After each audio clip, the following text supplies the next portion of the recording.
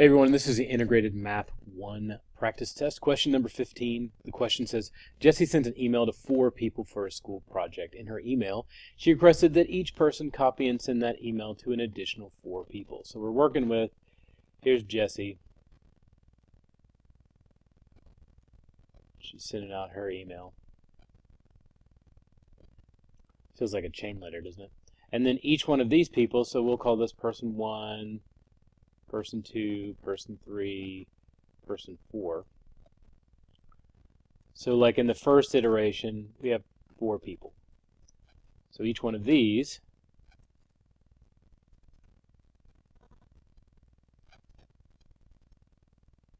will have a set. So 1, 2, 3, 4, 5, 6, 7, 8, 9, 10, 11, 12, 13, 14, 15, 16.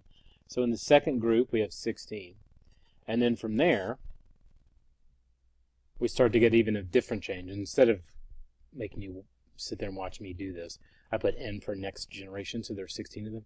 So just under this group, there are 16 here, so the next group, so I'll say there's 16 dots here, 16 dots here, 16 dots here. So you end up with 64. And then it goes on and on and on from there. Hopefully this isn't a rumor. But it's about a school project, which means hopefully it's not a group project in a class or everybody's in on this.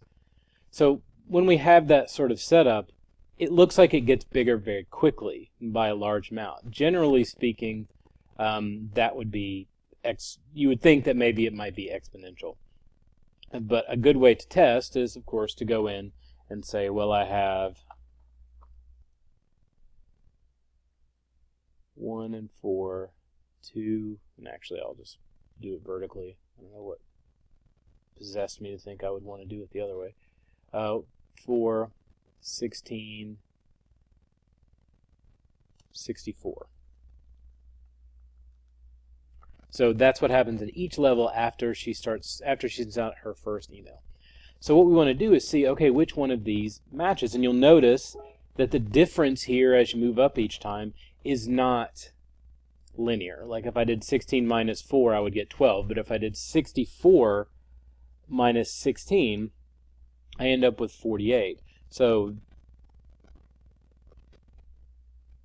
and this is 12, and then the difference here would be 36, but that's not, since these don't match, it's not linear. This one doesn't have any sort of connection either, partly because I didn't go down far enough, so I'm guessing it's not quadratic, not that that's even an option. But what you might notice is that if I look for a common ratio instead, if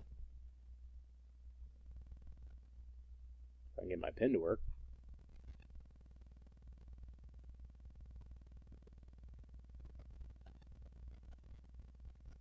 and this is represented by the fact that it was 64, you'll add like 16 little dots in each one of 16, there's 4 groups 16. So this is a common ratio. If you have a common ratio, that's exponential. If you have a common difference, it's a linear. If you have a second difference, where I tried to do the thing got to 36, that would be quadratic, and if you have a third difference, it's cubic and some other things. But the reality is that I'm looking at anything that's exponential, and I can also just test it now that I've built it. That's another way to look at it. So 4 times 1 is 4, so that's looking good in the first term. 4 times 2 is not 16, so that's out.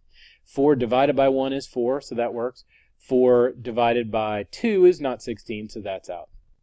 These both have exponents in them, but they're not necessarily what we would consider, it's not an exponential growth. Only one of them is. This really, x to the 4th, simply means basically tell me all the values of the 4th, raising anything to the 4th power. So 1 to the 4th power is 1. 2 to the 4th power is, of course, 16. 3 to the 4th power, on and on, 81, that whole thing. So these don't match either, so this is out. When you have an exponential equation, the exponent of your input, or your exponent should be your input value. So whatever your x is, or your independent variable, that should be in the exponent's place. So this is it. 4 to the first is 4, 4 to the second is 16, 4 to the third is 64.